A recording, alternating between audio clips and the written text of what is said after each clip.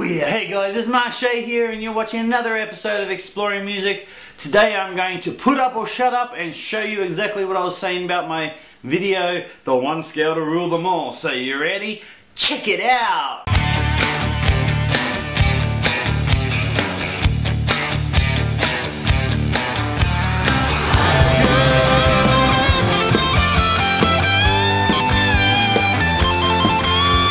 Okay, so I don't really have the setup to do electric with, soloing over backing tracks and all that. So basically I'm playing the backing track through my PA and I'm just running the guitar through a little practice amp just so it's not too loud.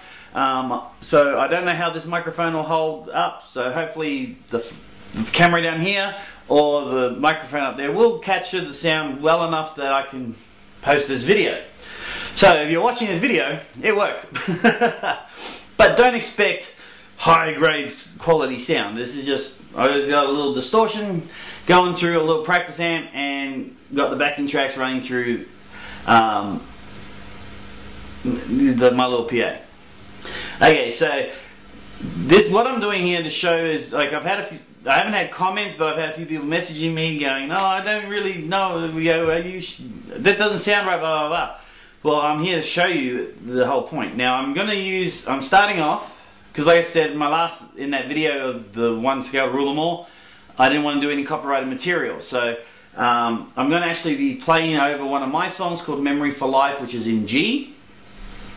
And, yeah, and I might try a couple other songs afterwards and just see how we go having them on YouTube.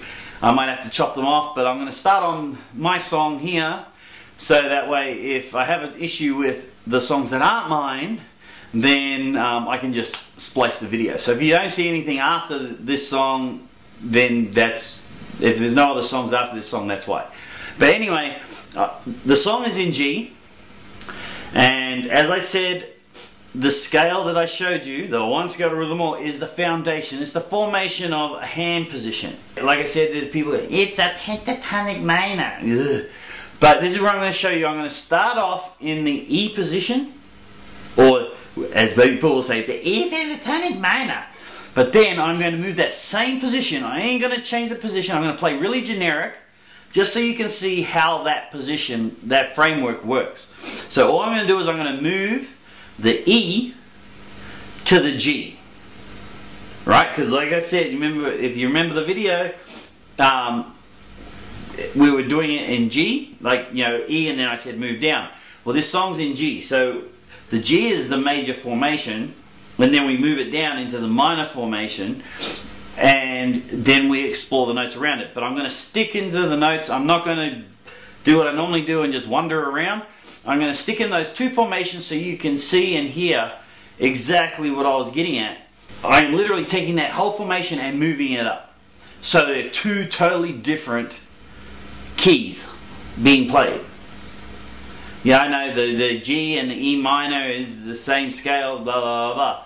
But I'm just showing you the difference of switching between the two and how this formation isn't the whole pentatonic minor crap that everyone goes on about. So let's have a go.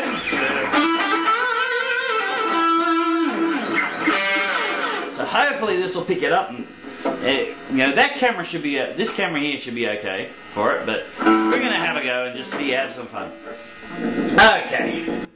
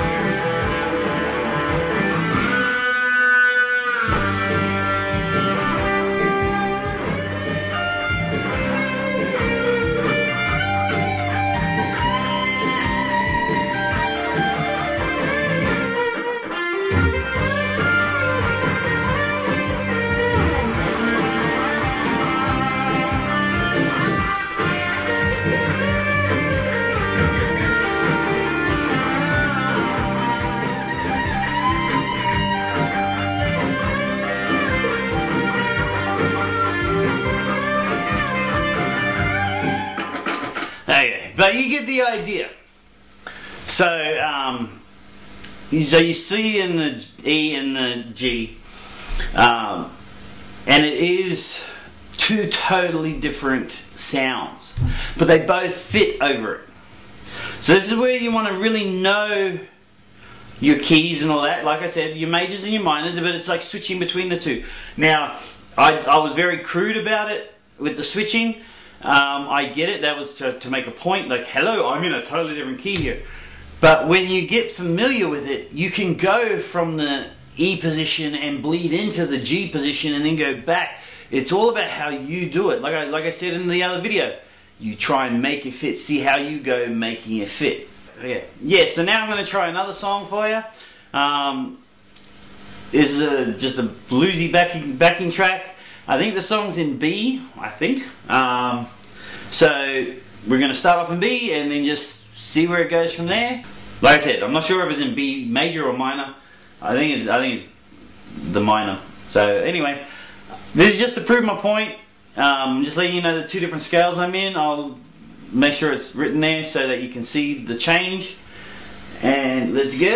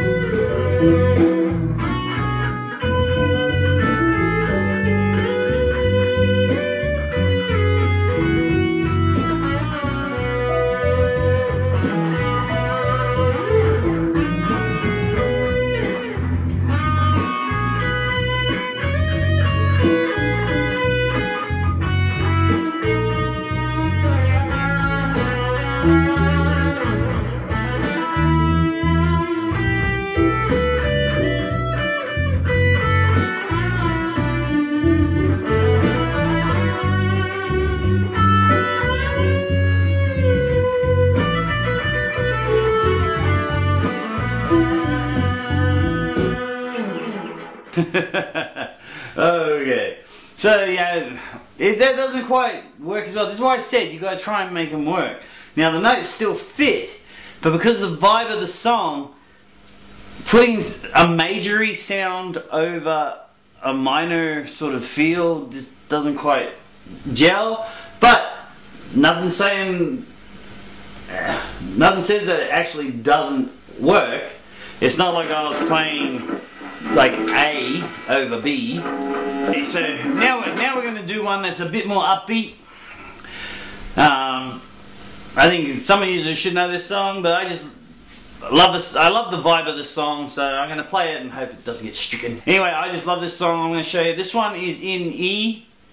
It's a bluesy feel, but this one's more upbeat, and so you'll see the difference where we're going to go from the B, the E.